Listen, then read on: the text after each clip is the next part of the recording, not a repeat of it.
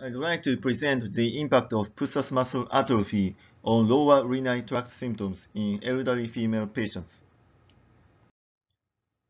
I have no COI with regard to our presentation.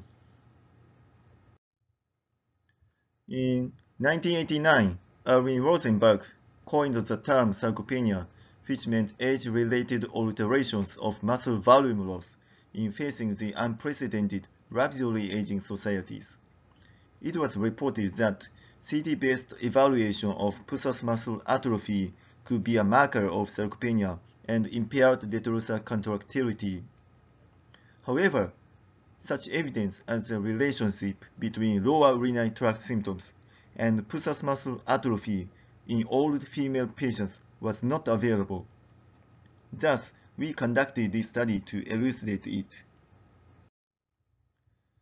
We retrospectively analyzed female patients aged over 65 years old who visited our department between 2008 and 2018.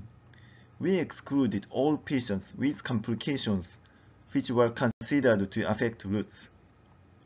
Recently, there has been a proposal of redefining old age as people aged 75 years or older based on their physical, mental, and cognitive functions compared with younger ones. Thus, we divided the patients into two groups, 75 years or older old age and 65 to 74 years old pre-old age.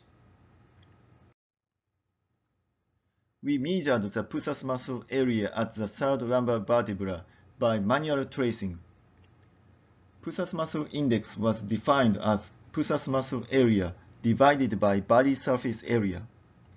We examined the associations of psoas muscle index, PMI, BMI, hemoglobin, albumin, and eGFR with IPSS storage subscore and IPSS voiding subscore using multivariate logistic regression analysis.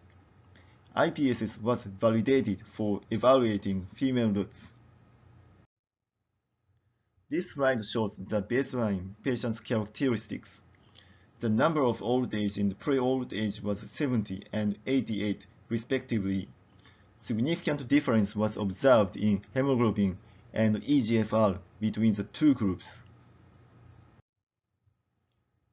A multivariate regression analysis shows that PMI and hemoglobin have significant relationship with severe IPSS storage subscore in old age group. In terms of IPSS voiding subscore, no associations were found in two groups. The result shows that PMI and hemoglobin have been significantly related to severe IPSS storage subscore in old age group. This slide shows ROC curve analysis.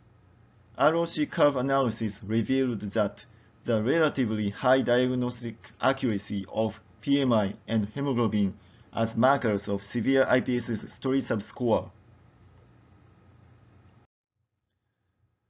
PMI and hemoglobin, which are reported as sarcopenic markers, have been significantly related to severe IPSS storage subscore in old age group. Moreover, previous reports have suggested that female individuals aged over 75 years with sarcopenia have detrusor overactivity or detrusor hyperactivity with impaired contractility. Thus, we concluded that psoas muscle atrophy and anemia were associated with development of severe storage symptoms in old age female patients. In conclusion, psoas muscle atrophy and anemia were significantly associated with severe storage symptoms in old age female patients.